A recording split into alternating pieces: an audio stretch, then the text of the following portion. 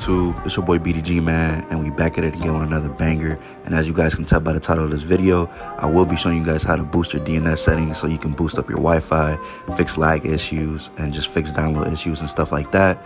So if that sounds lit, go ahead and smash that like button, subscribe to the channel, and don't forget to turn on post notifications.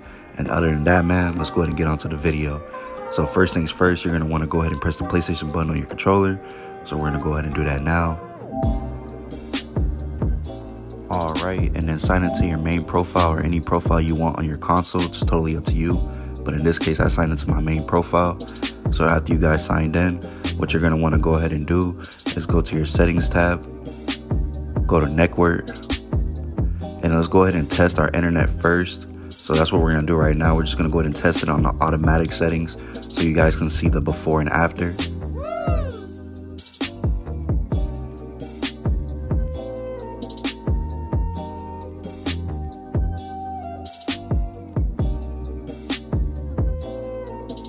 Alright, y'all, this is our results from before. Just wanted to show you guys this. Now we're going to show you guys the results when we get after we change the settings. So what we're going to do is go to settings, go to set up internet connection.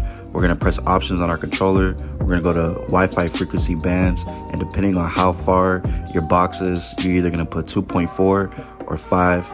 But in my case, I put 2.4 because I'm farther away from my box. So once you guys do that, it's going to automatically connect you back to your Wi-Fi just like this.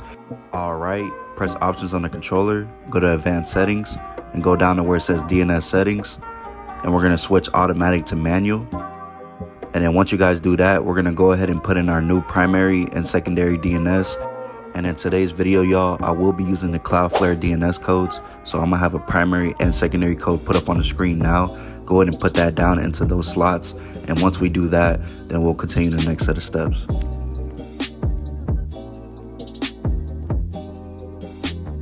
Alright, y'all, just hit OK on the controller. And then we're going to wait for it to connect back to our internet.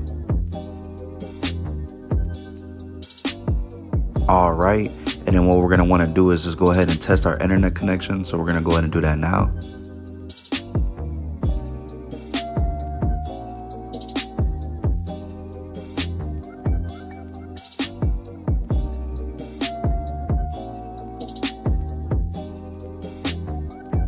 And boom, just like that, man, we just fixed our Wi-Fi, so we're not going to have any more lag issues, any more download problems, just anything in that area pretty much, man.